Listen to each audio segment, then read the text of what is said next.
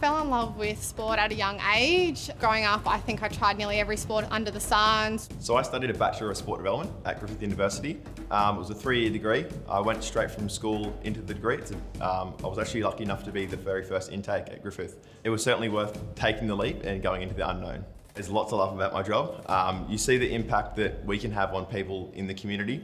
Helping one person might not change the world, but it could change the world for one person.